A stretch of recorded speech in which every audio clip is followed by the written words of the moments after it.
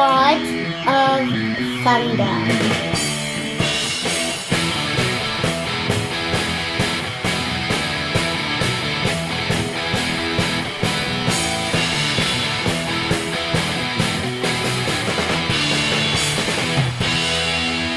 Oh, yeah. Welcome to Pod of Thunder, the recognized symbol of excellence in rock and roll podcasting, brought to you by Blue Microphones. And thank you to Steve Pond's daughter for the intro today. Guess who is on the mic?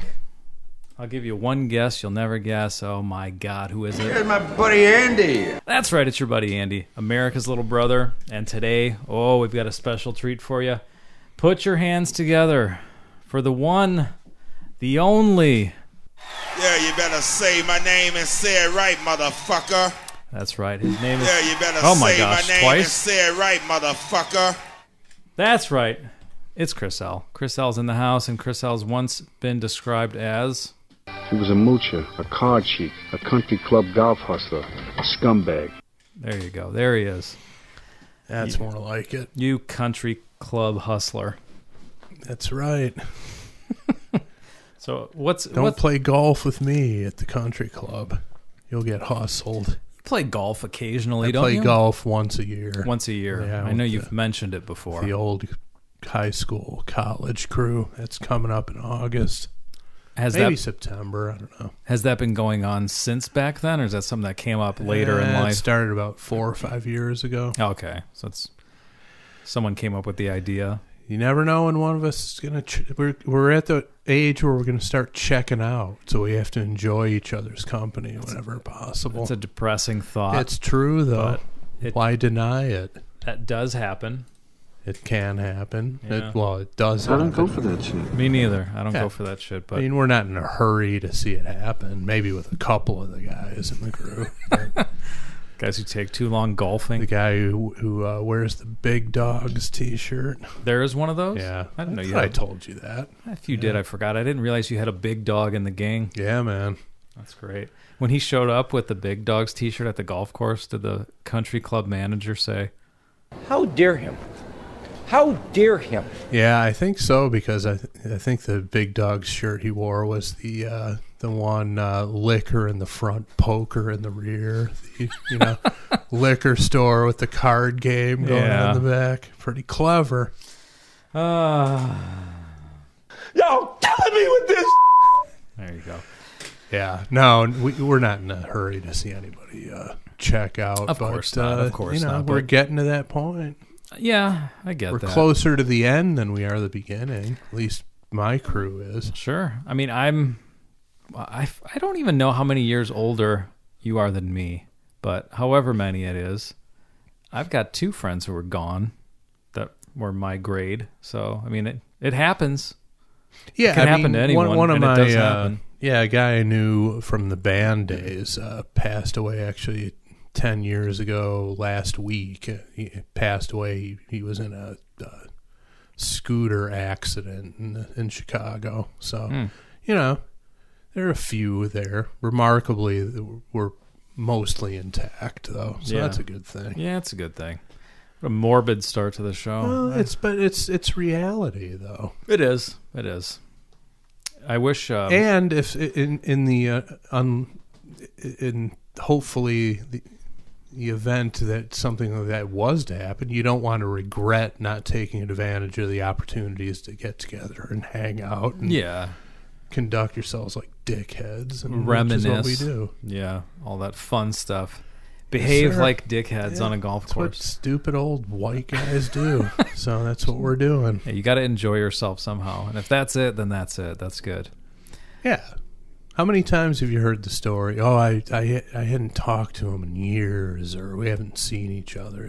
This is our way of avoiding that. Yeah. I wish we would have seen each other. Right. Yeah. The morbid stuff is way down at the bottom of the reasons why we get together, but it is factored in. Sure, it's in there. It makes sense. I was driving home from work today, and this is going to be a bad thing to say, so brace yourself, but I wish more people were dead. Coming home on my commute, where they decided, this is a yearly rant this time of year, so get ready, where they decide it's a good idea to shut down major thoroughfares so people could run or bike on them instead of running or biking on designated areas for that. There's no day where I get to fucking ride my car, drive over the bike path, and you're not allowed. Is that what all those goddamn tents were set up for? Stupid. You could get your bottled water in your shirt that has a bunch of bank logos on it and a plastic gold medal. I don't know. Maybe we're not preaching to... I would assume the majority of listeners know what we're talking about, but anyone in a big city, for whatever reason, races, either on foot or on bicycle, need to happen on major roads, and they have to start closing it down days in advance to set this up for Saturdays. So it's so stupid. My ride home today was a nightmare. Yeah. And I was just swearing the entire time to myself, looking at everyone walking around, setting up tents and setting up like the bike racks to block streets so cars can't go. And the new thing they do, they reuse the big salt trucks. Mm-hmm. So in case anyone wanted to get crazy and try to crash their car into a crowd of people, they have these giant salt trucks blocking the roads. Exactly. The anti-terrorism. Which is a pretty great, it's a good idea. Sure, it's a good idea. It's sad that it's come to this. It's sad that it's come to it. But also, I just don't understand why you have to, if you want to run, why don't you just run? Why do you have to pay someone $50, get a T-shirt with a Chase Bank logo on it? Well, it's kind of the same reason why do we do this show versus just get together every week without microphones and talk about music. I've never said I'm not a hypocrite. Right. So, but my question is, why don't they do this shit at non-rush hour times? It's like, clearly these people don't have jobs. Well, that's the thing. Better to do. The race is Saturday morning. Right now we're recording this Thursday night. But they have to start prepping everything and closing the side streets. And then they close like one lane on either side of the street, which impacts traffic tremendously at that time of day. Yeah. It's so stupid. Well, back to the salt trucks thing, if some maniac were to plow his car into a large group of people, our recently ex-mayor would have had something to say about it. He would have gotten on the mic and said this. How dare him? How dare him? It's the best. So that's why they park the salt trucks. Is he done being mayor already? Yeah, man. They swore in Lightfoot on Monday. They did. Okay. I knew she won, but I didn't know. Wow. Big fan of hers. I love her demeanor. She's just a even keel, calm. I don't know. Right. I'm a fan. I haven't heard her speak yet. She's a legitimately different type of politician. Not in the way of our president. Let's put it that way. We'll leave it at that. I don't want to go down that road, but Lori Lightfoot is a breath of fresh air. So we'll see what happens if she can make things better. First order of business, no more races. And if you're going to do a race, do it in the park, not on the street. Yes, do away with that. Stop. Do away with the foot races and all the horrible violence when the weather turns warm. That's this weekend. Yeah, they're already bracing for that. She just got sworn in, and then it's going to be a bloodbath in the streets. So welcome to the mayor's office. Typically in the city of Chicago, over the 3-day Memorial Day weekend, as the weather breaks, there's usually an insane spike in violence, which is not something to be proud of, but it happens every year, and it's the talk of the Tuesday after Memorial Day. Bracing for it. So see how the new mayor reacts to it. So stay home. Well, it's too late. Well, stay out of certain neighborhoods. You should be okay, but anyway. Yeah, but this is after the fact. It is. We're not live, so sorry. We're not live. Sorry if you got a bottle broken over your head, or worse. But we are coming out with an episode this holiday week, and contrary to what we've done in the past, this is not going to be necessarily a throwaway episode. It's just the two of us. Yeah. No guest this week. Chris is stretched out on the buddy bench today. Yep, I'm like the Burt Reynolds Playgirl centerfold position over here. With your blue microphone covering your schlong. Yeah, Excellent. the pop filter over my Or your scrotum. genital area. But we're going to go back to a formula that the listeners seem to love, which is a purely random selection from the listener submission list. I'm excited about it. It's been a couple weeks. The last one was Brain Scan by Voivod, right? Which 3 weeks ago. yielded extremely mixed results, if I'm putting it politely. Yeah, but that's part of the fun. Well, yeah. I mean, that's one of the things that people like about the randomness of it is, we're not guaranteed that at least one person is going to be a fan of the song. To date, generally the trend has been if you pick the song, you're generally a fan of it. Yeah. And whether or not the rest of the people on the panel are is what's yet to be determined. But right. This way, it is purely random. Andy's got a new, almost like the ping pong ball machine on the NBA draft. Yeah. It spits out the number. One thing that's different from back in season 1, where we were on a mission to do every Kiss song. So when a song came out, we couldn't really just toss it aside and not ever do it. Right. We're going to generate a number off the list. Andy's going to look at the song, and if it's something that... Because there's a lot of absolute shit on this list, no question about it. Yeah. Joke songs... songs that nobody's ever heard of. Yeah. This is not going to benefit us in any way strategically. So these are things we have to take into account. We make strategic moves We do. on this podcast. You have to. Again, if we weren't into making strategic moves, we would shut down these microphones and just sit here and bullshit about music amongst ourselves. Right. We're not doing that. We're putting ourselves out there and hoping something happens. So occasionally you have to think strategically. Mm-hmm. So if the song that the number generator brings up is not to Andy's liking, we're going to kick it out and generate another number until we find something that we think is worth doing. So this is the first time we're going to introduce this into the randomness, where it's random, but it could get thrown out. Yes. So my question is this. Is it, if it's shitty or if we don't feel like listening to it today, does it stay in? Well, you're right by the computer, so it's like entirely your decision. I know. I'm thinking aloud, though. If, say it's one that comes up and we say we don't want it, is it eliminated from the list or can it be chosen again later? Maybe it stays.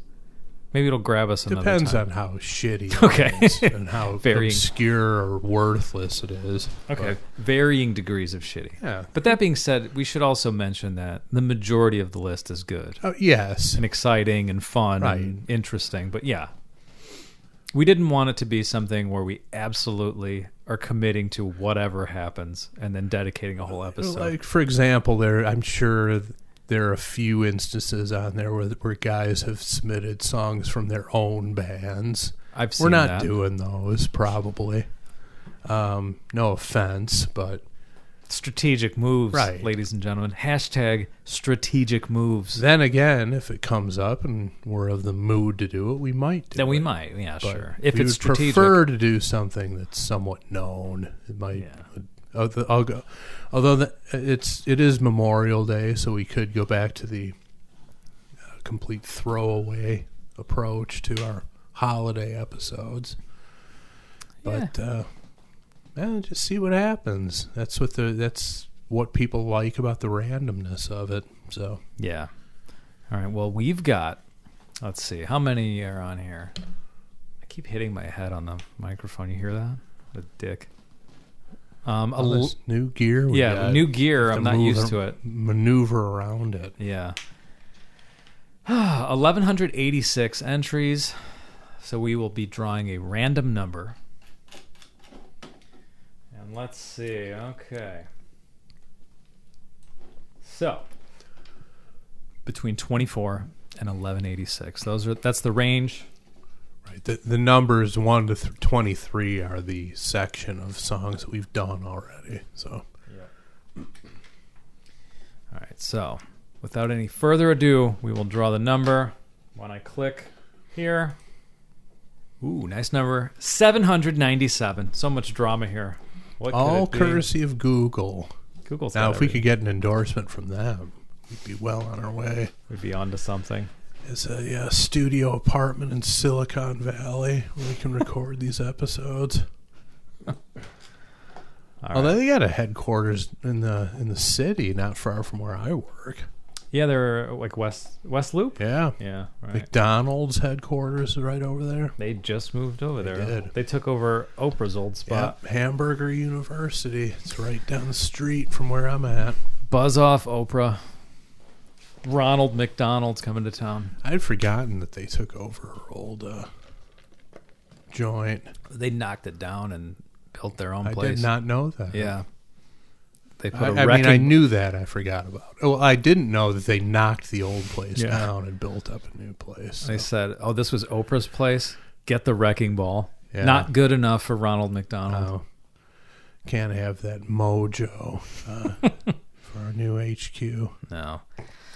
Okay, so we've got a song here.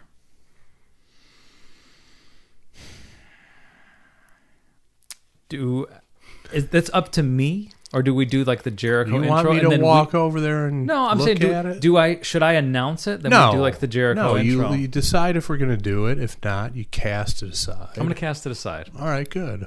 All right. You don't need to announce it. Okay. All right. Again. You can tell me later, though. I'm kind of curious, but yeah, Okay. draw another number. What, 821? Is this what you got? Yeah, this sucks. Third. Jeez. There's more crap on here than we thought. All right, here we go. 1173, almost the last one. I feel confident.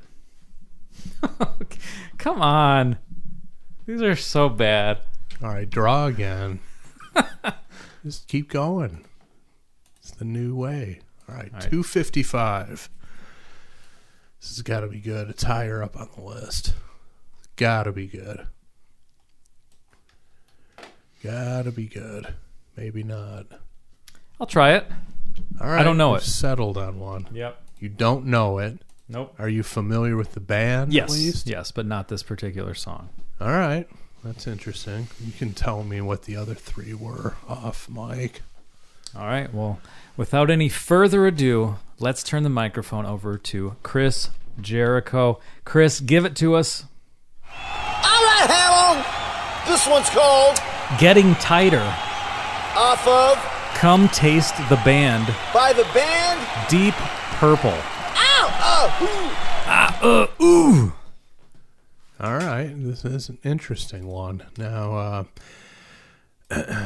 I'm not familiar with this era of. I mean, I'm familiar with the lineup, which Yeah. would be your boy David Coverdale would have been on vocals. Who He's been my boy for a week since I added him on following him on Twitter. Very cheeky guy on Twitter. He's a nonstop Yeah, tweeter. he is. Just retweeting memes and smiley faces. Pretty much. And then sometimes it's a smiley face times 2. Yeah. X2 is what he puts Yes. when it's especially funny.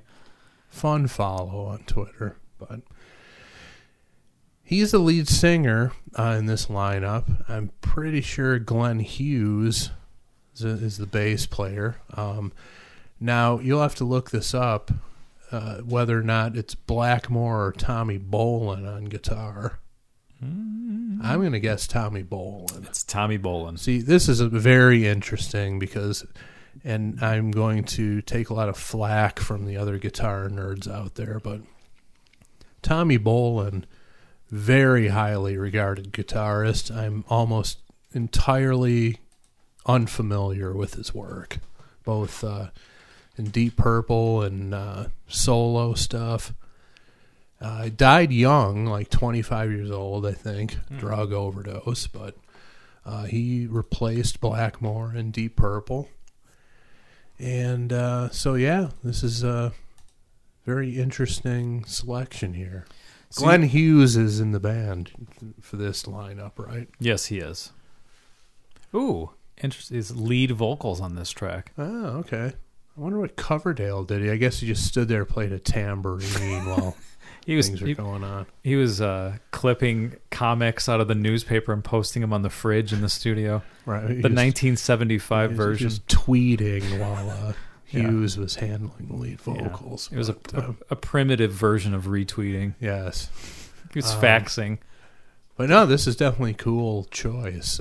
I'm ashamedly unfamiliar with this era of the band in terms of the music, aside from the big signature songs like Burn and Stormbringer. But those were both with the Blackmore lineup. So this one could be my first ever experience with Tommy Bolin, Deep Purple. So I'm pretty stoked. Okay. And we should mention that this song was submitted by longtime listener Alex Ferenc. Oh, How do we say your last name, Alex? I've seen it written 100 times, 1,000 times. Ferenc. He'll private Ferenc. Message me. He will. And steer me in the right direction. He'll call me a dickhead, and he'd be right to do so. Huge New Jersey Devils fan, by the way. That's his team, huh? Yeah. What was I going to say? So what's your thoughts on Deep Purple in general, Andy? I don't want to upset anyone because, the last time we had this conversation, I think it was about Cheap Trick. We had an upset, irate listener who left us a negative review on iTunes because of something that I shared. Really? I didn't know that. Are you serious? Yeah. I think it might have been something that I said and then you agreed with. And it was, I'm not completely familiar with their entire catalog, and I would like to spend more time listening to them. And that warrants a negative Yes, review. that sparked outrage because it's 2019 and everything's available, so it's your own fault if you don't know everything, basically. Yeah, okay. Here we go again. It's like there's only so much fucking time in the day. Yeah. All right? So get out of here with that. Yeah, I'm a married adult with a full-time job. Yeah, just don't even get me going on that. I wasn't even aware of that review. I'm gonna have to go look. Can you reply to reviews? No, that you figures. can't. Well, I'll cut and paste it and attack on social media. Then I was not aware of this. Yeah, it's from April. I just pulled it up. Someone sent it to me when it happened. So it's like a 1-star review. It's 2 out of 5. Oh well, at least we got 2. Generous. That Yeah. was nice. Yeah. Read it. You want to hear it now? Yeah, I want to hear it. All right. now. Well, there's only one way to read it, right? Yeah. Hold on. Buy me a minute. Getting Tighter will be my grip around this guy's neck after I hear this review. It's been a while since we played this. It's been a long time. Go easy with the volume. Gonna knock some people out. Seriously?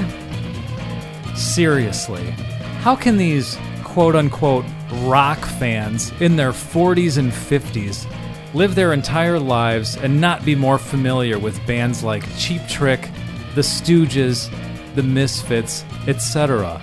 These guys drive me insane with their lack of knowledge. Back in the day, I had to mow lawns just to buy a few records a week. There was no internet, only my gut intuition, song titles and album art to judge by. Semicolon. Often I scored, sometimes I wasted my money. Yeah, that's fine. Today with the internet, there's no excuse for being ignorant when it pertains to music. Just get online and check it out. There's nothing stopping these clowns from getting quote-unquote familiar with classic bands that any quote-unquote rock fan worth their salt should have listened to way back in high school. There is something stopping you. That's the amount of time in a single day and in a single lifetime. There's only so much you can do. So, yeah. on that note, I'm completely unfamiliar with Tommy Bolin's work, a god to many guitar fans, and I've heard next to nothing of it. Well, we should have paused the episode, looked everything up, and acted like we knew everything. Well, see, and there you have it, yes. Is that what you want? You want us to fake like we know everything, do pre-production horse shit, or have some producer feeding us information in our ear? I mean, you really think that people on other shows know all this shit? They know nothing. They know as little as we do, right? You know, or like you're watching a sports broadcast. Wow, this color commentator seems to know everything about what's going on. Yeah, somebody's feeding the information into his earpiece. Okay? Yeah, there's a He doesn't team of know people. anything. There's a team of people pulling up statistics and information, He's thinking factoids. about banging one of the cheerleaders. He doesn't know how many yards per carry Zeke Elliott had last season off the top of his head. Okay, Jesus, man, how naive and clueless are people? Jesus, you know, you try and put out some authenticity. You try to be vulnerable and open, and this is what you get. Well, at least he gave us 2 stars instead of 1. Dickhead. Fucking jerk. Yeah. Yeah, okay. So, like, whatever. So every song that would come up, he would be familiar with it. Get lost. Oh, once the internet came out, he learned every song ever. Good for you. Yeah. Yeah, we were watching porn on the internet. Sorry, we weren't delving into music. Yeah. Jesus.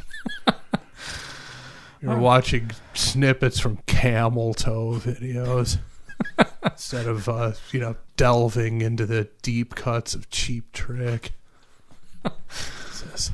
Yeah. People are something else, aren't they? They are. So, Getting Tighter is track 3. Well, go back to you never really did you really expand on your thoughts on Deep Purple? So, I know like the hits. Yeah. Highway Star is Right. a favorite. Space Truckin's cool. Obviously Smoke on the Water, of course, but I don't go deep with Deep Purple. So Well, they've had several lineups and gone through different versions of the band, so they've put out a lot of different approaches to music. I've heard descriptions of the Bolin era as being a little funkier, so I'm kind of looking forward to hearing what this is all about. Well, just looking at the album cover here, it's again the album title, "Come Taste the Band." Yeah, and it's got I don't know if that's a glass of red wine or if that's some kind of sipping or what is that called? Cognac or something. Yeah, it looks more like a goblet from here, although it is. It appears to be red, but right, but it's a short. Yes, it glass, is. So it's more like a goblet, not as tall as a wine glass. Yeah, just from this angle. That makes me wonder what's really inside. I guess that's why they want you to come taste the band. Come taste Coverdale. He had something to do with naming this album. Pervert. Oh, yeah. Silly pervert. Everything. There's nothing about that guy that isn't generated from his nutsack. He's always smiling. Yeah. Well, exactly. But literally every waking moment, that guy is thinking about nailing women. He's just horny all the time. Oh, absolutely. And he loves every second of it. Of course he does. Yeah. What's not to love about it? Using the mic stand as a phallus, cranking himself off in front of arenas of people. Yeah. The guy's something else. He's doing it right. He is doing it right. So, and also it's got all 5 band members. Their faces are in the wine glass with the red liquid. Mm-hmm. So that's the band. And it's John Lord on organ, keyboards, and Ian Pace, of course, on drums, right? Rounding out this lineup. Yep. So I don't know which guy's which, but who's the guy with the gigantic mustache? It's probably John Lord. Insane mustache on this cover. He might have the world's largest upper lip, like from bottom of nose to bottom of lip, if that makes sense. Top of lip. Yeah, to top of lip. Yep. Good Room Lord. for a big mustache. Could fit 2 women on that. It's like a bus or mustache rides. Mass transit, bus, mustache rider. All right. So, like the Chevrolet Suburban of mustaches. The third row seats that fold up. The DVD player that comes down for added entertainment.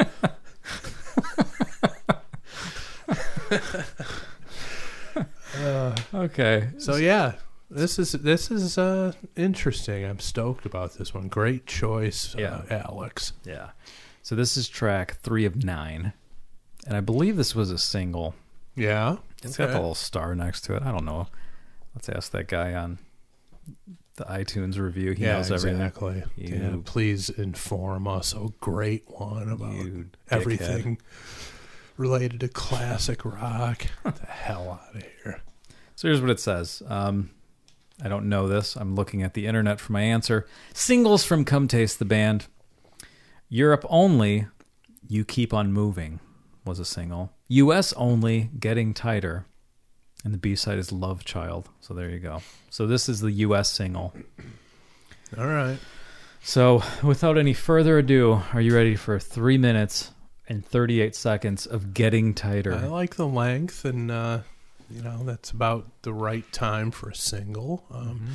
I'm interested mainly to hear Boland's guitar work, but also if it's Hughes on lead vocals, are we going to get any Coverdale at all in this cut? That's kind of weird. They were 2 strong lead vocalists for sure. I mean, Glenn Hughes is definitely known as much, if not more, for his vocals and his bass playing. But when you've got a dedicated lead singer, yes, it's a studio album, so you can just cut it as a 4-piece, or maybe did some backing vocals, but you got to figure if it was a single, they're going to bust it out on stage. So what's Coverdale do? Just he'd retire backstage to fuck somebody, come back out when it's over. He's either doing that or he's just smiling somewhere. Yeah. In the corner by himself. Enjoying life. Looking down his pants and smiling, laughing. Exactly right. Why wouldn't you? All right, well, I say we get into it. Are you ready? Yeah, I'm ready. All right, let's do it.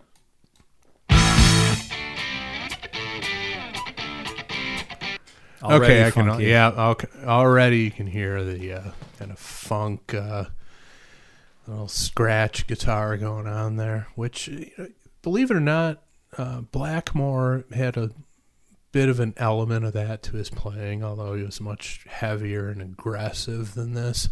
This is a cleaner style of guitar playing. Yeah. But, Blackmore did a lot of interesting stuff that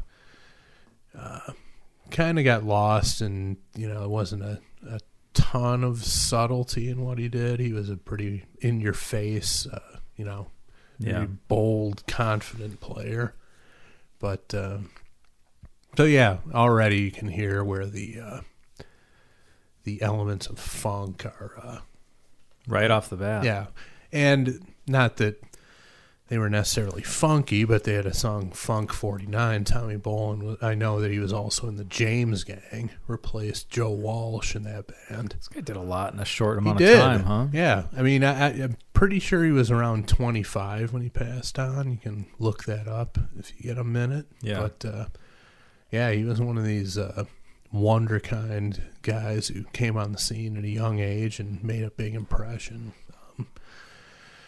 And I know he did some solo work with Billy Cobham on the drums, so it was like your jazz fusion style. So, this guy was all very versatile and highly regarded in guitar circles, which I'm going to be bashed for not having heard any of it before now, but I'll say again, you can only listen to so much. Right.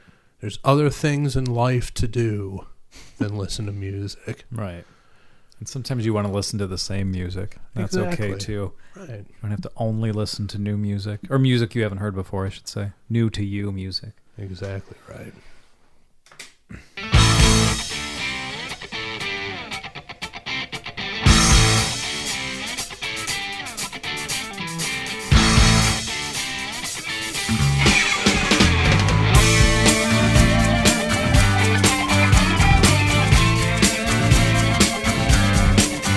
I hear some those shaker eggs. It's not tambourine yet, but I hear percussive. That must be what Coverdale's Yeah. doing. Like, well, if I'm not going to be singing, I got to be doing something. I can only laugh to myself for so long, so give me something to shake on the stage, Yeah. other than my penis. Yeah, he's probably had a custom-made set in the form of a scrotum. He's got it like hanging off his shaft down low, and it's just like waving his balls around, and it's a percussive egg shaker. You know, it's funny you say that. Why don't they just make it like that? It makes sense. Hey, maybe we've stumbled onto something here. Because, you know, a lot of times you, with those things, for whatever reason, they hold two in like an X pattern. So Yeah, it's basically, it's like a stem with a ball on either end. Yeah. And it's filled with some kind of rocks or sand or something that makes a chick, chick, chick. So it's two balls that come together in your hand. You have to hold this weird X. Why not just make it one piece, like a penis? Yeah. That's got the two balls you shake. All right. Just Let's pause this take show. the, you know, how the fake balls off a trailer hitch, you know, Exactly. just use the same mold or Yeah. whatever it is and make it happen. Yeah, we just need it to be hollow so we could put something It inside. can be done. Anything can be done. Yeah, this is a great idea. We're onto something.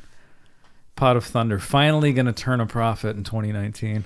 Then to mic it up live, just clip a gooseneck onto your belt and hang a microphone right in front of you. Well, the microphone can be the dick simulator. Yeah. Just the balls are the egg shaker. There you go. Just stand around shaking your balls on stage. See, now that would be preferable to tambourine work for you. Oh, yeah, it'd be great. Yeah, that's how it should have been done from the beginning. Yeah, we missed out.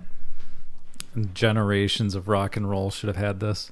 Yeah, I mean, as we talk about all the time, nowadays it's probably not an acceptable way to conduct yourself on stage, given the Me Too movement and all that stuff. Well, I don't know. Is there anything wrong with shaking balls? I think people would find problems with it. That's upsetting. 'cause People will find problems with anything nowadays. I guess. I don't see a victim in that situation, but I guess people are just looking to be upset. Yeah, well, people nowadays are threatened by someone waving their balls in your direction in a possibly threatening manner. When in fact, you're just playing percussion. Yeah. You know. You're just celebrating life. Yeah. You're up there. You're playing a Playing to the song beat. called Gettin Tighter off an album called Come Taste the Band. What could possibly be threatening about any of that? No, it's just inviting. Yeah, it's whimsical fun.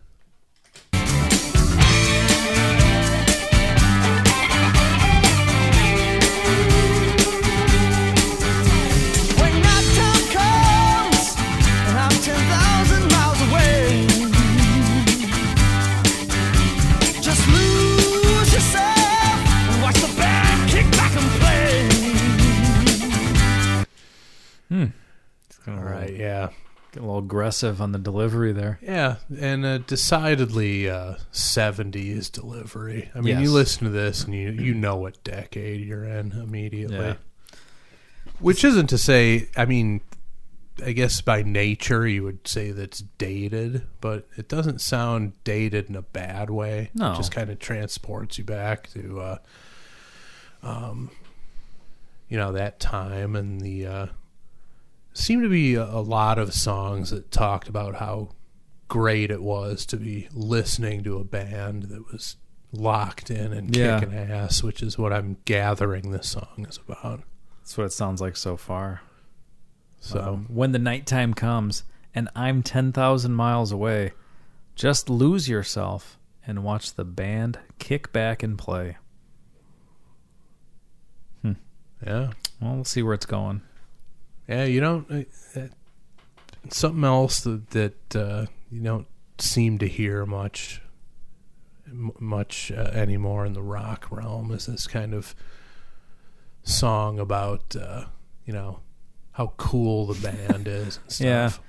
I mean, I guess over time, that went away from rock, but then I think hip-hop in general, it's like, puffing your chest out, talking about how good you are. Or how, maybe earlier in hip-hop, how kick-ass the DJ was. Right. That was a big thing for a while. Hip-hop's commandeered all the cool stuff of rock and roll, like the bravado, the objectifying of women. But I feel like all the that's cool stuff about right. rock and roll. I feel like that's come and gone, though. Yeah, just like anything else, Yeah. It's like it's fallen out of favor. It's toxic masculinity. And I'm sure that stuff still goes on, but I don't think, I'm not a guy with my finger on the pulse of that scene, but from what I hear, it's not what it was like in the 90s or early 2000s. Yeah, it seems like they're getting a little artsier with it, with the Kendrick Lamars and whatnot. Yeah. But other songs of this ilk that are coming to mind from this era would be like "Taking Care of Business," Bachman Turner Overdrive. Yeah. Was that about the band? Yeah, was it? I know that at least the second verse is all about being in a band. Is it? Yeah, I'm just thinking the beginning. He's talking about the alarm clock and going into the city, but maybe that's to go right. The second verse is definitely about being in a band, and then you have Boston rock and roll band. That's what I was thinking of. Yeah, and this has a very Boston vibe to me. A little bit, yeah. I mean, maybe not exactly with the music, but like you said, very 70s vocal delivery. Mm-hmm. That's of the time, and I think of Boston when I think of this type of music as like I don't know, if you had to pick one, who would be like the driving around in the summer with the windows down 70s music, it would be Boston. Yeah, I gotta say, I'm probably at the point where I can start listening to that album again, because you could not get away from it on FM radio, and just people loving that album, and for good reason, but you just couldn't get away from the material. And at some point you have to you can't consume it anymore. Yeah. So I think I'm ready to get back on that train, because I got to tell you, that album came out, and just, you want to talk about a light years ahead in terms of production, and just the sound of it, just so clean and clear and pristine, and the songs were awesome, and the performance is great. I mean, just again, driven into the ground by rock radio and fans of the album, but a true masterpiece. I mean, everybody on the block had a copy of that one. So I missed that. I heard the songs on the radio, but never listened to it. Didn't know anyone who owned it. Got into it in like 2007 or something. That's interesting. Like I randomly was like, I'm going to download this Boston album that I've heard people talk about forever, but I've never really listened to anything other than like More Than a Feeling. And I don't even know if I knew Rock and Roll Band. I'm trying to think of what other song would have been. Something About You is another good deep cut off that. Yeah. Smoking's good. Foreplay Long Time. That's one that was on the radio all the time in Chicago. Yeah. Probably everywhere, but that was the other one. Yeah. Let Me Take You Home Tonight is another good one. Yeah. The whole damn thing's good. Oh, it's a masterpiece, but it's just, you can't. I understand what you have to set it aside, I was thinking that today on my obscenely long commute home, just trying to find a song that would get my mind off of being angry. And I'm like, I like all these songs, but I've heard them all so many damn times that I can't do the radio anymore. No, I mean on my shuffle. Oh, yeah, I'm getting to that point too. I'm like, God, I love this. One of my favorite albums ever. Don't want to listen to it. Yeah. And don't know when I'm going to want to listen to it ever again. Yeah. Heard it so many times. But whatever. Yeah, that's kind of, I'm there with like most of the Zeppelin on my iPod. It's like, I got to be in the right mood, and I rarely am anymore, just because I've heard it so much. Yeah. But you never know. And something comes up on shuffle, it might hit you. It just grabs you sometimes. Of course, as I was pulling into my driveway, I was blasting Easy as It Seems as I was rolling up in the driveway. It's like, a fucking 52-year-old guy cranking Easy as It Seems and like getting into it. What a ridiculous vision that must have been from outside of the vehicle. So was it the studio version or was it the retard and boys room cover of it? I wish I had that downloaded audio, but no, it was the studio Okay. version. All right. Still love that song. Yeah. A wonderful discovery for me from season 1. Keeping love, it's getting tighter all the time. You say you're feeling fine, it's getting tighter all the time.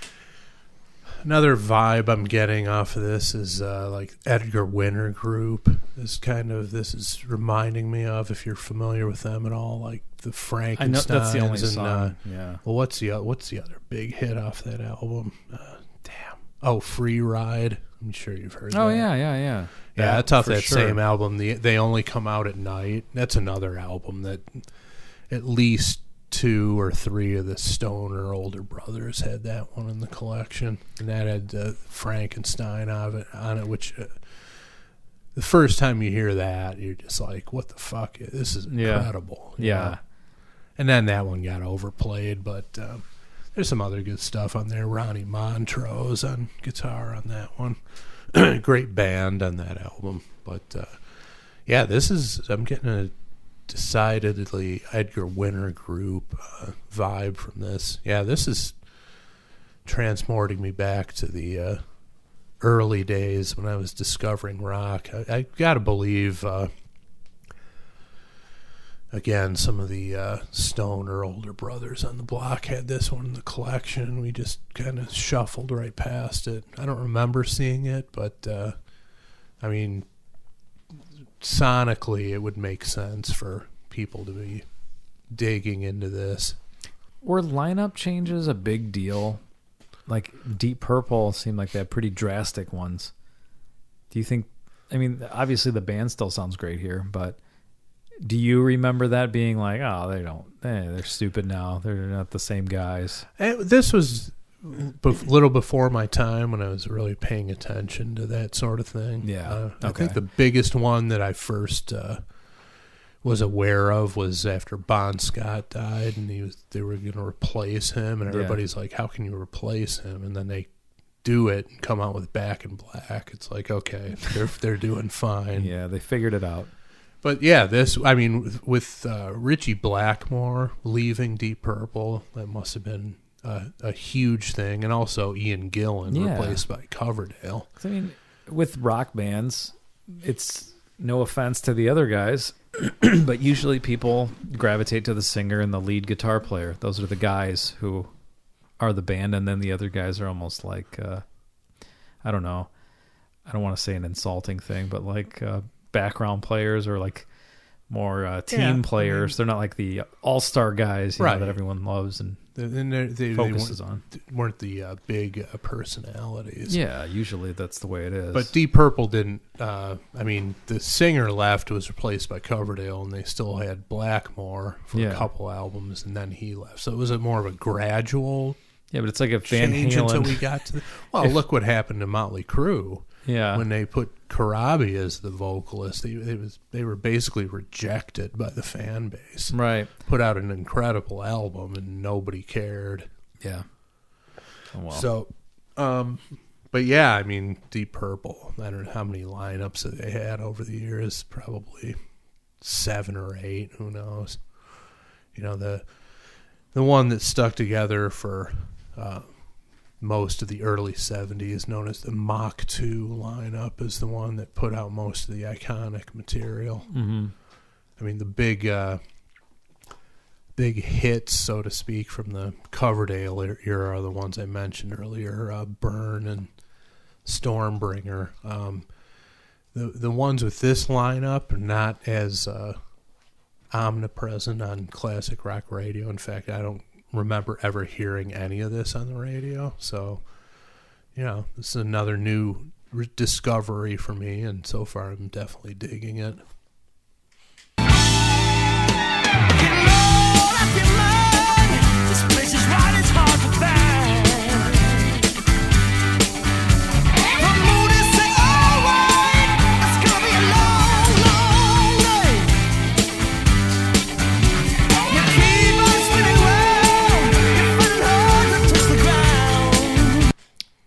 That's hard. I'm just thinking about playing the bass line and singing at the same time. Yeah.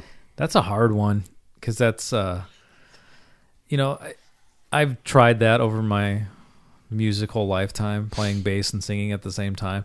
And it seems more doable when you're doing more of like a constant do. Oh, yeah. But when you're doing like this kind of groove where it's like boom, boom, Yeah, I boom, don't know how- boom, boom, I don't know and then how you're they do it. and then you're singing a totally different melody. Yeah. You're doing I don't know how two they do different it. things at once. Yeah. That's really hard. It's like, Gene Simmons can do it. Paul McCartney, known for doing it. And Yeah. playing interesting bass lines and also singing well. And singing well. Yeah, it's not like just a, background vocal No. or yelling or something. No. And Glenn Hughes is definitely in that wheelhouse as well. It's almost like the two things on their own. And I would say the vocal's more impressive than the bass line on their own. But when you put them together, it becomes very impressive. Yeah, I personally couldn't do it. I couldn't. Well, I can't sing, period. But I couldn't. Even if I could not sing and play an instrument at the same time. It just my brain isn't wired that way. Did you ever sing? I'd bark out a background vocal, But or you two. never did like a lead in Oh any hell band? no! Did you ever Nobody try? want that? No, No, you didn't. You just knew it wasn't your thing. I don't have that talent. And you, I don't and have you any recognized it talent, early, really. though. Because no one has any talent when they're starting. You Yeah, just knew, this isn't me. And also I was, well, I won't go so far as to say I was in bands with very good singers other than myself early on, but I don't know, just it wasn't something that I was enthused about. I didn't think I was very good at it. Didn't And I want was to. right. Yeah, you didn't care. No, You knew the role you wanted. Right. Yeah. And then when I got in the Mean Reds and got with two guys who were really good singers, not unlike the Coverdale Hughes dynamic, it wasn't even a consideration, obviously, at that point. But Yeah. no, I never even remotely considered it. It wasn't like the shock me. Hey, we're going to give the mic to Chris for one No, song. that was never didn't going to happen. Okay. No. Time is all it takes. You'll find easy what you like. Get up, keep it right. It's getting tighter all the time.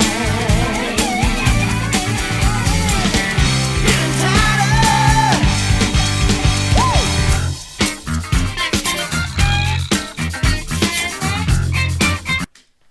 Just before this breakdown, I was actually going to make a comparison to something like Casey and the Sunshine Band. There it is. It was almost bordering on like funk disco, and then this breakdown happens. Yeah. It's pretty crazy. Yeah. I was not expecting that at all.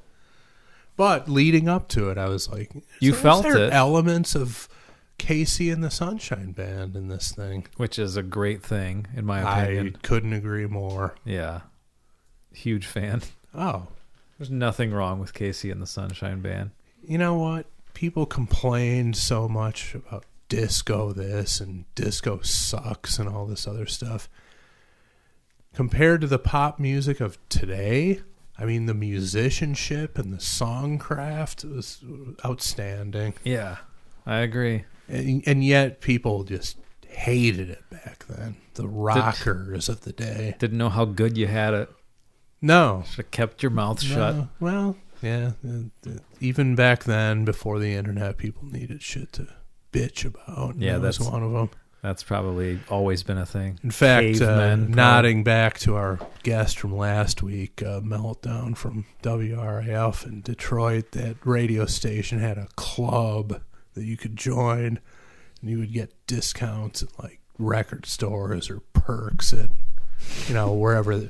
Various perks for being a card holder. You would join the club and you get this gold foil credit card size card. Mm-hmm. It was the DREAD card. Mm-hmm. And DREAD was an acronym for Detroit Rockers Engaged in the Abolition of Disco. Engaged in the Yes. abolition. Yes, it was. Jeez. That's how, and I've talked about this before on the show. It's like rockers, they felt so threatened by disco. Sounds but like it. It's not like it bumped rock and roll off the airwaves. Back in the day, in Detroit, there were 4 full-time rock radio stations. Really? 4? Yeah. Wow.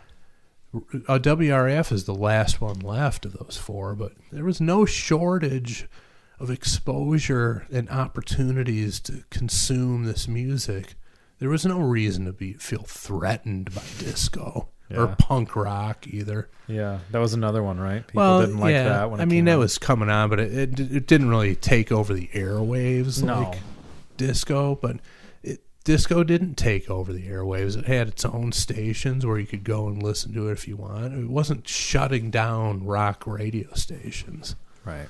So there was the threatened feeling that people had was just, it never made sense to me. Because, I mean, the disco music was great. Yeah. You listen to it again. Yeah. All those hits are awesome. The They are. musicianship, songcraft, the Bee Gees stuff off Saturday Night Fever. I mean, come on. It's great stuff. Yeah. I don't know. Is it just something where it's like, I'm trying to think of what your reason would be. Would it be the fact that it was just popular and from out of nowhere? So you had to be like, what are you listening to that for? That sucks. That new thing. We've talked about it time and time again. It goes back to people not wanting to lose their rock credibility. It's like, who gives a shit? But I mean, do you think that's because bands they liked started kind of tapping into it? No, I don't think so. Or just that I it think even it's just existed? like you couldn't reveal to the other rocker friends of yours that you were into disco, make that would compromise your credibility or something. Right. So stupid. That's stupid. Just listen to what you like, and especially in the 70s, there's so much great music, which goes back to the clown who criticized us on iTunes. Like, how can you possibly listen to all the great stuff that came out of the 70s and do other things with your life in the meantime? Yeah. I got a lawn to mow. I got shit to do. Yeah. But there was so much variety and high-level music in the 70s. And, looking back, other decades as well, but for me, the 70s was the pinnacle of just so much good music, of so much variety, and just great stuff. And you get one of the benefits of being a fucking moron like that guy accuses us of being is that you get to have these new discoveries like I'm having right now. I've not heard this before, but I am enjoying it, and interested to hit play again and see what this breakdown brings us.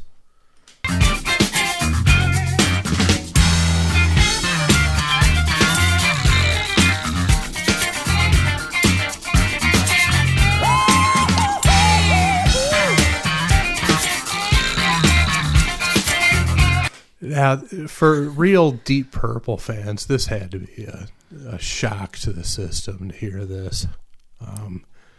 This is unlike anything they'd ever done previously, certainly unlike anything that Blackmore would have authorized. This is definitely a Bolan influence, and this is definitely gone even further into Edgar Winter Group territory.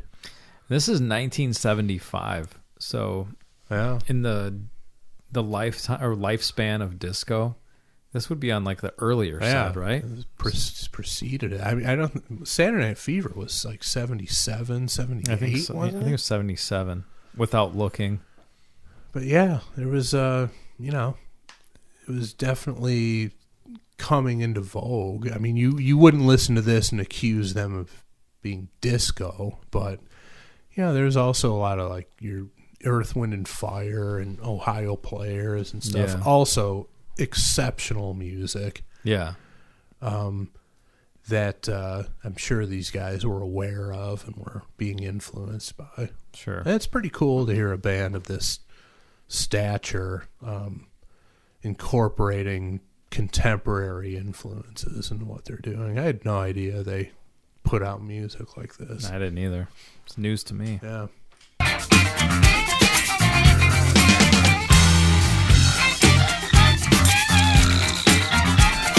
So now you got a little vibra slap in there. I can picture Coverdale hitting that ball with his schwanz. Yeah. Well, his hands are full because he's using the scrotum shakers. Right. So he's got to hit it with something else. Yeah, the vibra slap is a phallic type instrument, something he would gravitate to, I'm sure. Smiling the whole time. Just turning 90 degrees at the hips. Yeah.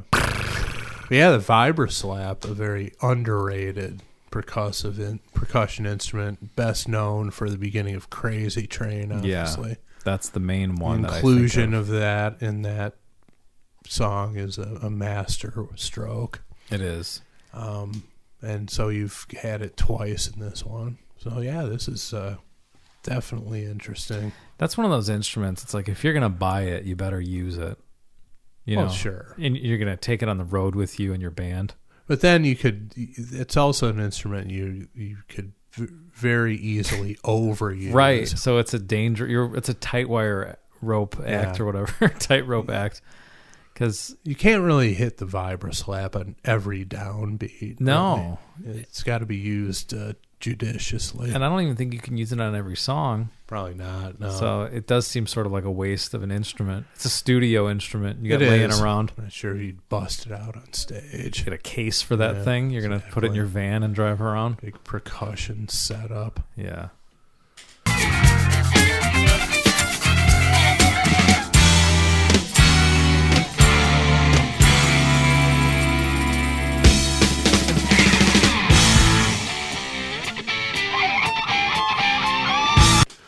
That was pretty awesome how they came out of that. Yeah, that was cool. Yeah, this is interesting. Tommy Bolin, man. Hugely highly regarded in guitar circles, and now I'm understanding why. I mean, his lead playing so far, or just not solos, but sort of these melodic hook lines he's throwing in are a little different. So I'd be interested in delving deeper into his catalog and hearing more of his extended solos. But some of this lead playing in terms of introducing some melody is definitely interesting sounding to me.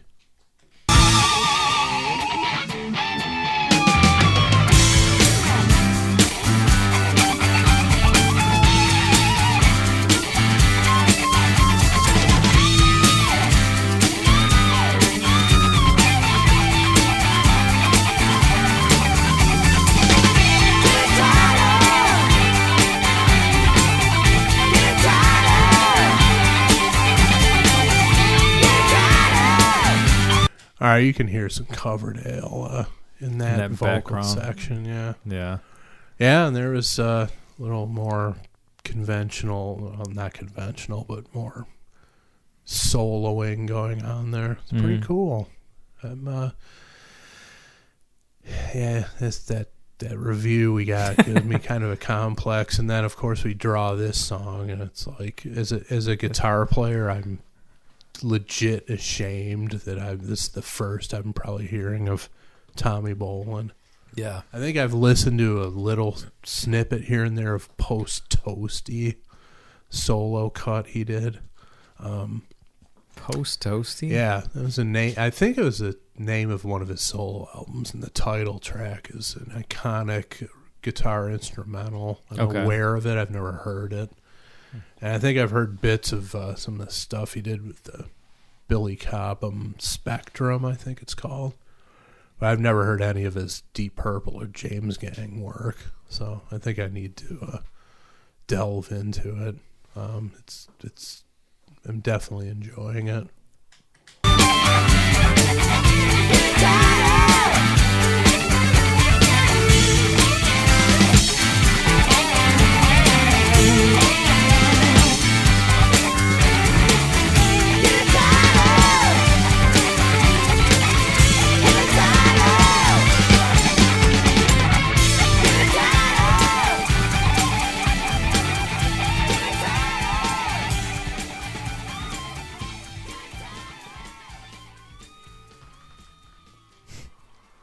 Yeah, he definitely went off there at the end.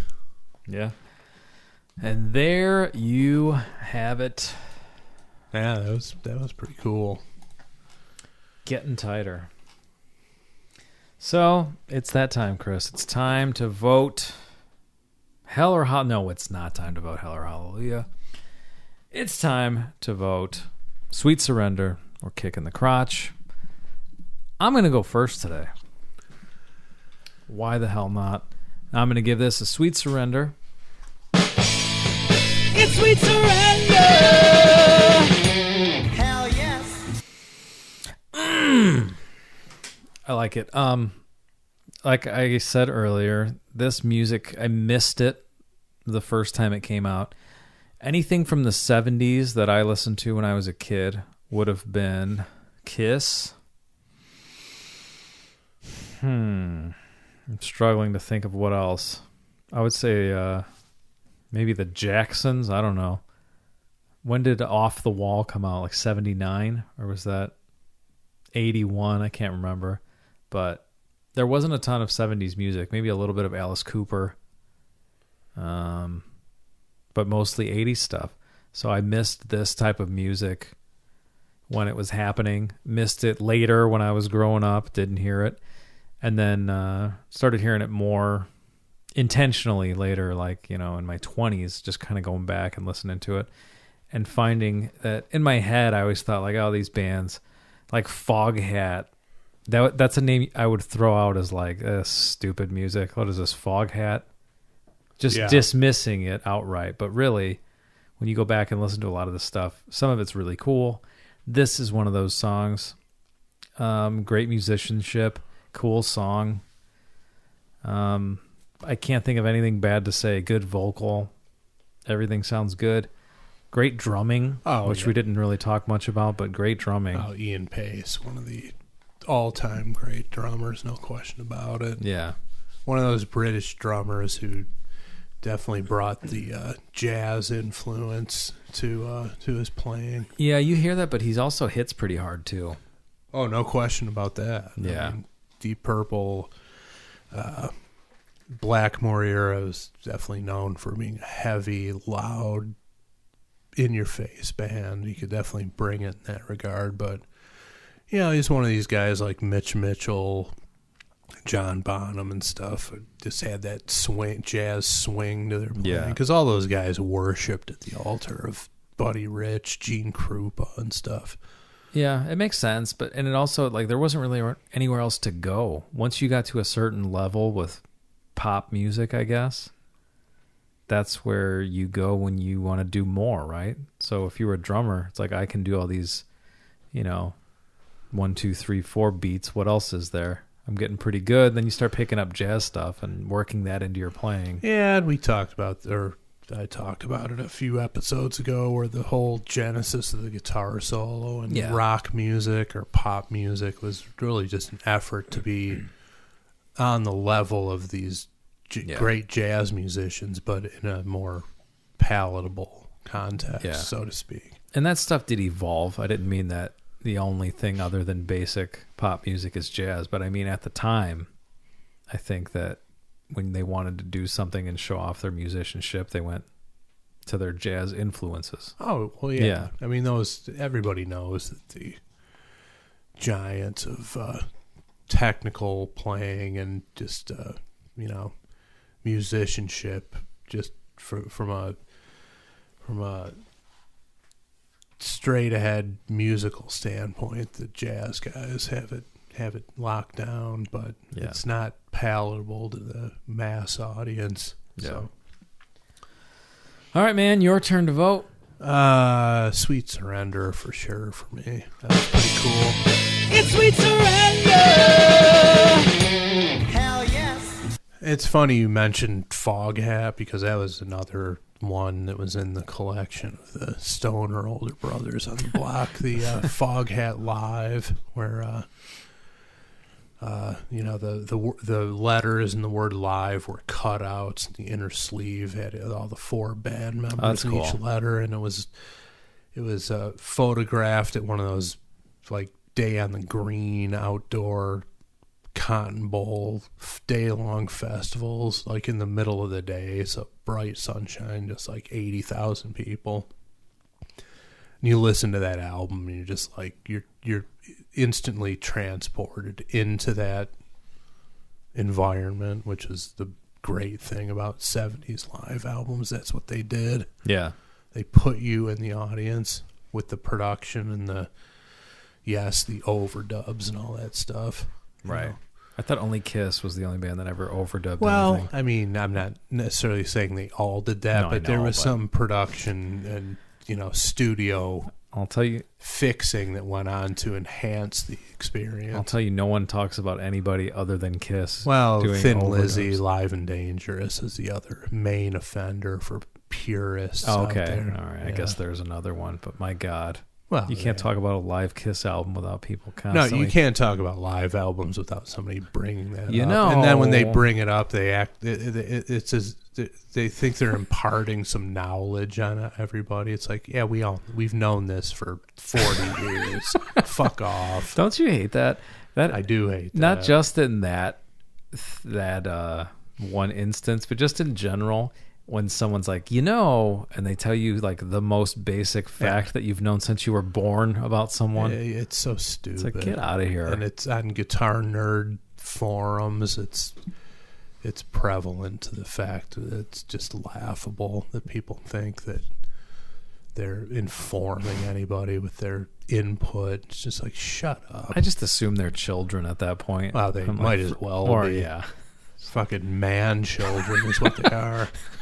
Also known as bedroom dickheads. It's true though. Yeah. It's like, oh, okay, well, you went to college and you went straight into your corporate job, and now here you are in your late 40s and your 50s, and you're gonna go plink around on classic rock covers over at the corner B-dubs, and you think you're a fucking renegade now, and you're imparting all this wisdom on guitars and music to guys like me who did it for real back in the day. It's Right. like, kiss my ass. Just shut up. Local beat. It's true. It's ridiculous. And they fucking have this attitude like they're hot shit. It's like I take personal offense to it because I did it for real. Yeah. Ate a loaf of bread and a can of pork and beans every day for an entire winter. So don't talk to me about what it's like to be fucking in a band and doing something real with music. Yeah. Been there. And also, if you play covers and you're acting like you're hot shit, Yeah, don't even start with me on that. Yeah, It's like, just get the stop. hell out of here. yeah. Fuck off. I mean, hey, have fun playing covers. Yeah, but it's don't- the acting like you're hot shit part. Right. Yeah, I got a gig this weekend. Yeah, good for you. Go fuck off. Out of here. Go fuck Dickhead. off. Your fucking gig. Nobody wants to hear your bullshit. Yeah, They're no one cares. clamoring for a DJ to take over. Yeah, they can't wait. Play music that people actually want to hear. Not your shit covers. A bunch of guys like me fucking playing out in public. Nobody wants that. Nobody. Zero. Yeah. That ship has sailed for a lot of us. It's terrible. No one wants to look at us anymore. No, they don't. And when there are people out there who can't accept that, it's pathetic. Yeah. All right. So, and I had one more Foghat thing. I was saying I was kind of like a punchline band for whatever reason when I was growing up, which I don't think they deserve that. I'm just telling you kind of how I felt. But one year, one of my friends bought me for Christmas a gag gift, and it was a Foghat CD. Like, hey, here's a piece of shit, you idiot. And so that's how they were treated at the time. Which I don't get. I mean, I in retrospect, I get it, but I mean, they were as good as anybody else in the 70s. And they had some iconic tunes. I mean, Slow Ride, come on. Yeah. Incredible. But it might have just been one of those things where it's like, this music's not cool anymore, and they're called Foghat. Yeah, like, it's the name to throw out. The When name was odd. Yeah, we're not into this anymore. This music's done, and Foghat. So Yeah, but it right in the mid 70s, they were as good as anybody. Yeah, and it just makes me wonder how this incarnation of Deep Purple eluded me back in the day. I mean, somebody had to have these albums in their collection, and we just breezed by them and never listened to them. But this is definitely on par with what everybody's older brother was listening to. I keep going back to that, but that's how stoner older brother playlist. That's how this jag off from iTunes talking about how things were pre-internet days. That's how we discovered most of the rock music that got us into the genre is infiltrating somebody's older brother's bedroom and going through the vinyl collection. Yeah. That's where we discovered most of this stuff. I go down the list. I mean, Hotel California, They Only Come Out at Night, first Boston album, Foghat Live. I mean, Steve Miller Band was a big presence in those album collections. I mean, yeah, it's just how we became fascinated with rock music, and how this one never surfaced is pretty surprising. Yeah. Well, Two Sweet Surrenders wins you a trip to... All right, Hammond! I got a question for you. the next round. That's right. Paul Stanley wants to know if we think Gettin' Tighter is a rock and roll boner classic, voted by the two boners on today's program. 1975. You know, Paul Stanley, he wanted to know what was happening. This is right when Kiss was breaking, or about to break. Yeah. So he wanted to know what direction to take the band in to launch them into superstardom. Stop it. There we go. All right, so is this a rock and roll boner classic?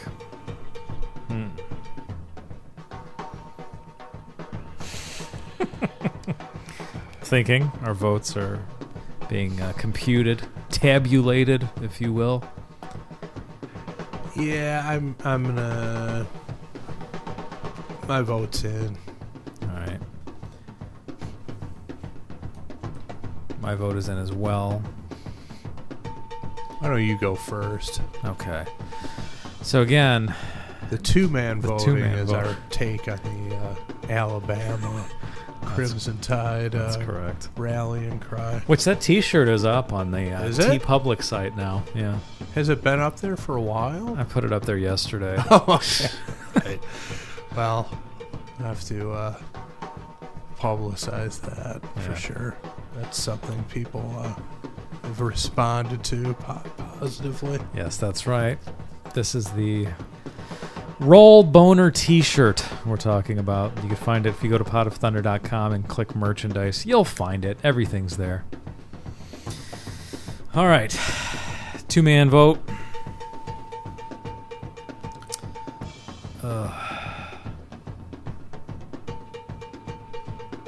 Soft boner. It's a humiliating kick in the crotch! Is that really the sound clip you play for No Boner? I thought that was the first round voting. Sweet Surrender or Kick in the Crotch. Yeah, we did the same thing for both rounds. Oh, I because didn't know we didn't that. have it. Yeah. It has the Pierre clip Right. in it. So, but that's something we need to evolve with. We need a new clip. Yeah, I maybe. could have sworn we had a different set, but oh, well. If we do, I don't know what it Yeah, was. well. We need to get one, so let's Yeah, figure that we'll out. figure it out. But anyway, no, out the window. Not a rock and roll boner. I was going to vote the same way. You are? I was not obligated to reveal my vote since you had already been closed out the voting. But No. I was going to vote the same way. And here's my thinking behind it. Pushed a lot of songs through to boner status lately. I don't want to get too giddy about this new discovery yet. I do plan on delving into more Deep Purple of this era and Tommy Bolin in general. I liked it. I liked it a lot, but I don't want to get too giddy or overreact to it just yet. It's inspiring me to discover more. So let's put it that way. That's good.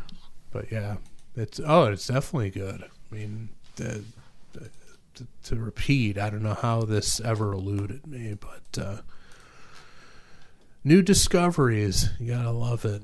Either old stuff you never heard before or newer stuff that's coming out. It's good to have new music to listen to, like you talked about earlier. Even the stuff that's on our iPods comes up on shuffle. You just skip over it. Yeah. It's like, I'm not in the mood for that. I've heard it a million times. Yeah. And then another day it comes up and you feel like listening to it. Yeah, it's the best thing you've ever heard in your life. Yeah. But this, I'd never heard it before, and it's definitely going to send me down that rabbit hole, I think. So that's a good thing. So that's a great compliment. I think so. Thank you to Alex for submitting this song. Yeah, great choice for a younger fella, too. Absolutely. Very refined musical tastes. Yeah. Be interested to hear who turned him on to this music. I'm always interested in, one of the things that was interesting to me when we started this podcast is how guys like you were 15 years younger than me, how you ever got into Kiss. I just couldn't imagine it that far after their heyday. Right. But, people... But hey, there's guys 15 years younger than me who are into Kiss. Yeah. Stuff comes on your radar, and you either like it or you don't. Yeah. It grabs you or you don't. Yep. And, this is intriguing me to learn more. I'd definitely like to hear a couple cuts off this album with Coverdale on the lead vocal. That'd be interesting. Yeah. All right. And if you want to submit a song, go to potofthunder.com, click that Submit a Song button, and make it happen. Let's rubber stamp it, Chris. It's official. I'm sorry if you disagree with us, but that's just the fucking way it is. So deal with it. It's still funny, huh? Yeah, that never gets old. I mean, that's something else I need to go back and listen to. Is just that whole in its entirety. diatribe. Yeah. Amazing. And you want to talk about something else that's been doctored after the fact. It's like you can hear where some of the bits have been spliced together and rearranged, and like some of the bits are reused throughout that thing. Yeah. But if you listen to it front and the back, it's just hilarious. And harkens back to the legendary Buddy Rich tapes that, talking about pre-internet days, it was circulated around on cassette tapes. It's crazy. The first time I ever heard it was this drummer guy I worked with at Guitar Center had them. I think every drummer on the planet had a copy of those. It comes with your first drum kit. And he played it for us once. We were just like sitting there slack-jawed. It's like, oh my God, this is incredible, But you can understand it when you're on that level and you got fucking guys who are dragging you down. It's like you're not going to stand for that shit. No, definitely not. Amazing. Yeah. I halfway wonder, though, I'd like to hear the show that they were complaining about and hear if there actually was bad playing or if it's just putting fear into these guys. Yeah, and there's also the element of when you're on that level, is anything ever good enough again? It's like there's an impossible standard, I think, that comes into play. And could it just be like, oh, this venue sucks, or I didn't like my lunch, or whatever it is? You're just... It could be anything. Yeah, you're just pissed off about something. Yeah, and just in general, the display of power and authority that they're doing. But it could be any or all of those things. But just for anything to inspire such an outburst is just amazing. It is. Have you ever yelled like that at anyone in your life? I chewed out a few people at the cafe, not employees, but like jackasses who were acting like fuckheads in my place. Oh. Dragged them out of there and fucking tore them a new one right on the sidewalk. Would this be people who are like, quote unquote, moshing or something in a cafe? Yeah. Yeah. Okay. Yeah, there was 2 or 3 incidents of that ilk where I just really just went off on somebody verbally. Wasn't that the end of bands performing there? Wasn't there a situation like that? And then you said that's enough and canceled all future shows? The end was when I took out an ad for my music aspect in Lounges magazine, and it opened me up to the scrutiny of BMI ASCAP. I don't know why that makes me laugh. So, well, it should make you laugh because it's like I was trying to advance the music end of it, and because of that, I had to pay the licensing fees, which is reasonable. I'm not an anti-licensing fee guy. I wasn't aware of it at the time. The guy who we took the cafe over from didn't tell me about it, and again, I wasn't aware of it. Mm-hmm. They made me aware of it, and then the music aspect of the enterprise ended up costing me money at that point, so I had to pull a plug on it. Yeah. It's just funny, though. Maybe not funny at the time, but looking back on it, that you were trying to do something to make things better, and all that happened was something worse as far as the business side of it. It backfired. Yeah, that's a classic backfire. It just makes me laugh. Yeah, I guess I can laugh at it now, too. These things happen. Yeah. It could have been worse if you're going to have a backfire. Yeah, who'd have thought that anyone from BMI or ASCAP would even read that bird cage liner? Something you find at the bottom of a hamster cage, and these fucking publishing companies actually reading it. So they're the only ones reading it. They're just looking for no shit. It's just a collection, or it's a list of people to collect money from. Yeah, that was an eye opener. I wasn't aware of that, but you read stories about fucking clubs refusing to pay those fees and just getting hammered in court and stuff. It's like it's a cost of doing business. You have to do it. Yeah. All right. Well, you know what time it is, Chris. Sing away. Yes, Chief.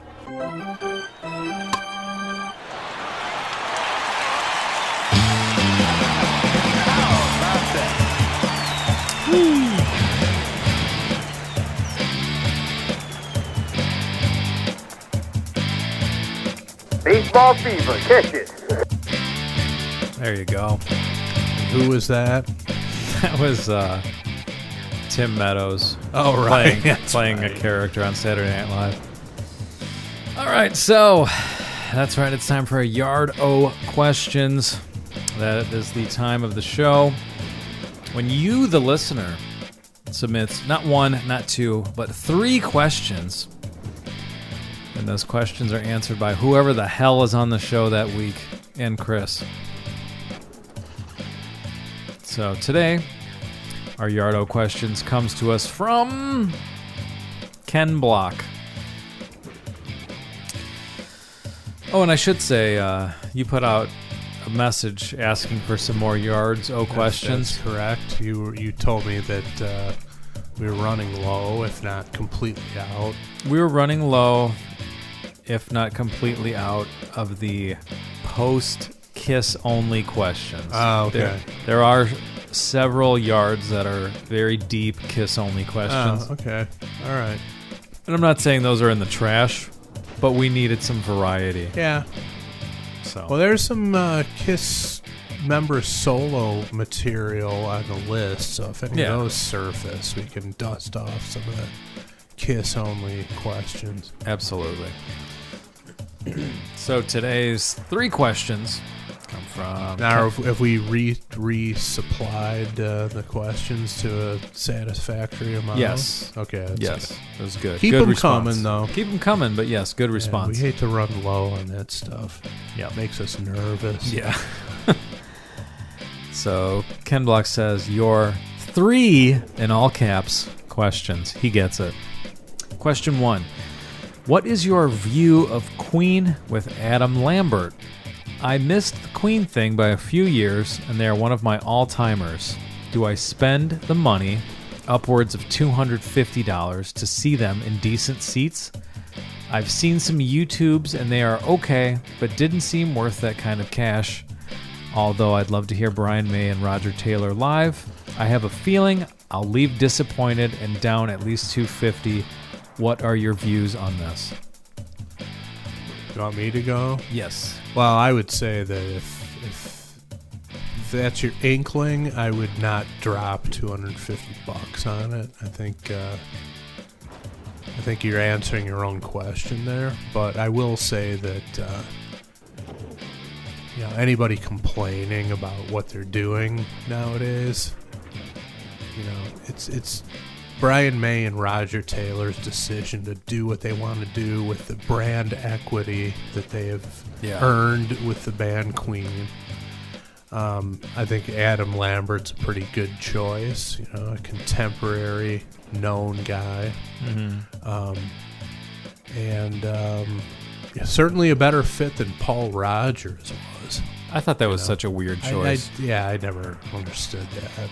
If it was a new band altogether with those guys, fine, but it seemed like an odd fit for Queen. That I didn't get, and I'm a Paul Rogers fan. Yeah, I'm not bashing him. Shooting star aside.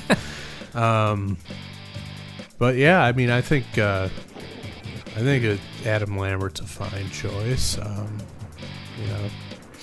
Is it worth $250, especially when you have reservations going in? I would say probably not. That's a lot of money. Maybe enjoy the DVDs from the heyday. Yeah. But the other question is, if you've got it to spend, maybe it's how concerned you are with parting with $250. But if you do want to pay some kind of tribute to Roger Taylor and Brian May, then by all means, I'm sure you'd have a good time. It's probably a good show. Yeah. But if you're going strictly, Lambert's not going to tank it. He's not going to go out there and just phone it in. He's definitely into it, and he's the choice of the two remaining members. So yeah, it's got to count for something. Got to give them some credit for being able to make the right choice for themselves. All right, so here's my vote. Unless this money is going to make you miss a car payment or house payment, or someone's going to be hungry, just go. You'll forget that you spent the money, and you'll remember that you had a good time. Right. So. And it's like anything else. If you can afford it, why not? Just do it. And know whether you can afford it or not. Yeah. There's no gray area there. You can either afford it or you can't. And you know the answer. It's like people know right from wrong, and they decide to do wrong shit just because they feel like it. Yeah. It's like back to the beginning of the show. You said that, sometimes you just have to do things because you don't know when the end will be. Well, there's that too, yeah. If you never seen Queen before, Roger and Brian in action, which I haven't. I've never seen them live. I'm not particularly interested in going, but if you're into seeing them, you should go because you got to see these guys while they're still around. Yeah, while they're still around. And again, that's my philosophy on a lot of these things. If you can afford it, in a few months, are you going to be thinking about that $250? If the answer is no, then just go for it. Right. Because you will remember the show. I'm a little concerned about the reservations he has going in. If those preconceptions are going to impact his ability to enjoy himself. Yeah. Is it going to be something where if they don't knock it out of the park, he's going to be pissed off and thinking about his wasted money? Maybe. Yeah. Ken, that's up to you to decide. Yes, it is. But we gave you some insight. Don't blame us if you go and your assumptions prove true and you wish you had that $250 back. It's not our fault. We're not liable for that. No, we're not. All right, question 2. What is your view of Zakk Wylde's playing in the past 20 years compared to the first 10? Today it looks like Zakk, sounds like Zakk, but plays like a caricature of Zakk. That guy was killing it then. That guy was killing it, then all of a sudden became a frantic, soloing maniac that never takes a note off. He was on target to be the rock guy, I went from loving him to hating him all of a sudden. What happened, and what is your view on his playing? I think he nailed it with that assessment. I mean, talked about it, I think even last episode, but summer internship again, 1989. One of the shows they sent me to review was Ozzy on the No Rest for the Wicked tour, which I believe was Zakk Wylde's first tour with the band. So he was like 19 or whatever. So when he was incredible. Were you into Ozzy then? Not especially. Not especially. Okay. I mean, more into Sabbath. But I mean, I was definitely stoked to go to the show. And Zakk Wylde was fucking incredible, And then he did a few more albums with Ozzy. He did that Pride and Glory project, which little southern rock infused stuff, which is a great album. And then I agree with him. The Black Label Society stuff is friggin' unlistenable. Is it? I actually own one of their albums. Sonic Brew is the name of it. I think they played that in its entirety recently here. I was on some email list where it was like, click here for your free ticket to see Sonic Brew in its entirety. That is the worst example of the brick wall mastering, distorted mess of I can't even listen to 5 seconds of that thing. Really? It's terrible. I mean, for all I know, the material is incredible, but just the sonics of it are just dog shit. You can't listen to it. And I would say the other concerning thing is he does the Zach Sabbath thing now, where it's just him and 2 other guys, and they do all Sabbath covers. And he's the news of late is that he's going to do a complete recreation of the debut Black Sabbath album.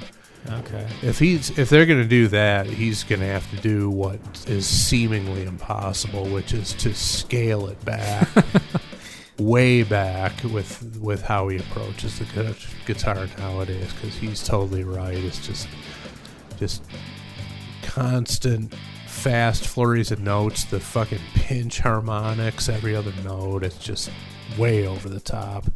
If he's going to do anything even remotely close to a faithful rendering of that first album, he's going to have to ratchet it back a long way to make it convincing and not have it be a complete travesty. But I'm interested in hearing it, so... But yeah, in his early days, he was awesome, and I still love the early work. And he's a great guitar player. But kind of as Ken accurately observed, he's become a bit of a caricature of himself. But he's not the only one. Yeah. Question 3: what song or songs bring a smile to your face no matter what mood you are in? For what it's worth, mine is Safety Dance and Silly Love Songs. Cheers, gentlemen. Oh, P.S. Hi, Nick. We miss you. Ken Block. Nick's actually here. He's here every week. He just doesn't talk. He's just sitting there. We only have 2 mics from Blue Microphone, so Nick doesn't have one. Yeah, not true. Not I'm lying. True. Fake news. Yes, I'm fibbing. There's a 3rd mic that's not being used right now. All right, so, Chris, song or songs that put a smile on your face, as Ken said, no matter what mood you're in. Well, if I can harken back to what I mentioned before, Easy As It Seems, when that kicks in, that bass line, I'm just like, I know that I'm in for 3 minutes and change of absolute pleasure every time. And then I'm just going to mention another one that Andy will be on board with. Fresh, Cool in the Great Gang. one, I yeah. mean, that's what a great song. Fits exactly how he described. You hear the opening drum beat of that. And yeah. It's like, again, I'm in for the next 3 to 4 minutes of my life are going to be very pleasurable. And how could, a Coverdale-esque perpetual smile, how could you not have it? Yeah.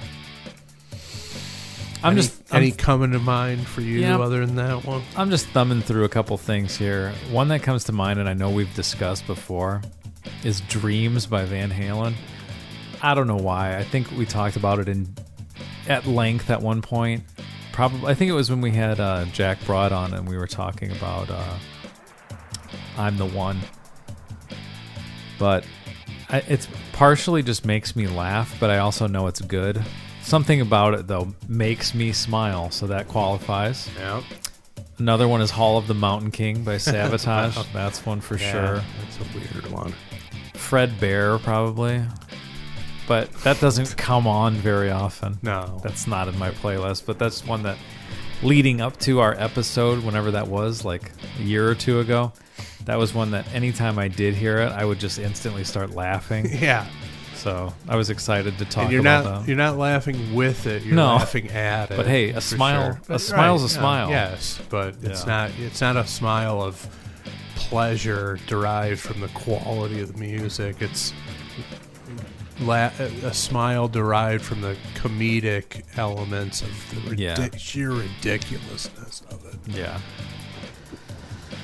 Oh, what else? I have another. Oh, Heaven Tonight. Yngwie Malmsteen, that's another one that fits into that category, but that's a good handful for now. Off the first few selections, looking at my phone or things I thought of. Yeah, I mean, if I put more thought into it, I'd be able to rattle off some more, but those are the two off the top of my head. It's a funny thing, though. Like, if you said, make a list, spend the day making a list of, like, your top 25 all-time favorite songs, just going through the stuff on your phone, I don't think any of them would be the makes me smile no matter what songs. No. That's not necessarily my favorite thing. Agreed, yes. But, yeah, there are songs that make me smile, which is just a funny thing. And, you like things for different reasons. Mm-hmm. Doesn't mean it's your favorite, but it, makes you feel good for one reason or another. Positive impact on you. There you go. So thank you to Ken. If you want to submit a Yardo questions, please do go to potofthunder.com. That's where everything is. potofthunder.com. Can you figure it out? Yardo questions, submit a song, buy merchandise if you want. I'm not trying to ram that down your throat, but we've got like 30 pins left that come with the ultra rare autographed postcard signed by Gnarly Nick, the Garlic Dragon. Forgot about that element. You Yeah. could play that up more. That's right. So, once these sell out, design number 2 is unlocked. And, it might be a great design. I hope it is. I think it will be, and I think you'll like it. But the postcard will not be autographed by Gnarly Nick. Probably not. No. Unless he makes some triumphant return that we don't know about. But if you want the Gnarly Nick autograph, the only way to get it is to buy that. So I'll play that up more. I forgot about that element. Yep. So that's on potofthunder.com. And Nick will see $0 from these sales, but we will sell his autograph and keep the money and split it between the two of us when we go it's to... up to the lawyers to sort out, really. There's no profit. No. There's no profit to split. No profit in don't any worry. of this. Yeah, this is all lies. But yeah, if you want it, it's there for you. So how about that? And also, finally, a reminder, if you want to submit an opening for this show, yell Pot of Thunder into your phone, get your friend to do it, get your daughter to do it, get whoever, your mom, whatever you want to do, and then send that file to potofthunder@yahoo.com, and we will play it on the show. Chris, I think that's all the time we've got for today, isn't it? I think so. I think that's going to do it. And, I'm surprised it didn't happen earlier, but it's never too late. Given the holiday, it's been a long time since we had a proper flyover. Oh, you know what? So, hey, man, here in America, it's a sacred holiday. Hey, we don't even acknowledge that holiday. Now, We do. We do. And, We do. I heard someone say that. That's what I'm talking about. Yeah, it's of all the holidays to announce that you don't acknowledge, this one's probably the worst of it because of what it represents. Yeah, you sound like a complete shithead. You to really say that out do. loud. You just you should be beaten to a pulp for saying that. Is basically how it works. No one cares about that dumb holiday. Exactly. What are you saying, you idiot? All those guys who made the ultimate sacrifice, who cares about them? That's pretty much what you're saying. That's what you're well saying. done. Yeah. Right. Mentally ill shit for brains. Here they come. Here they come.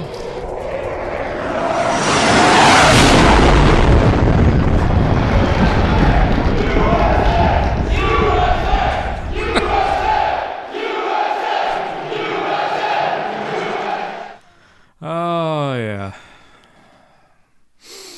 Tribute. That needs to It's be a robust sonic boom there. That was devastating. Yeah. All right. Well, hope you enjoy your Memorial Day, and we will be back next week. Ooh.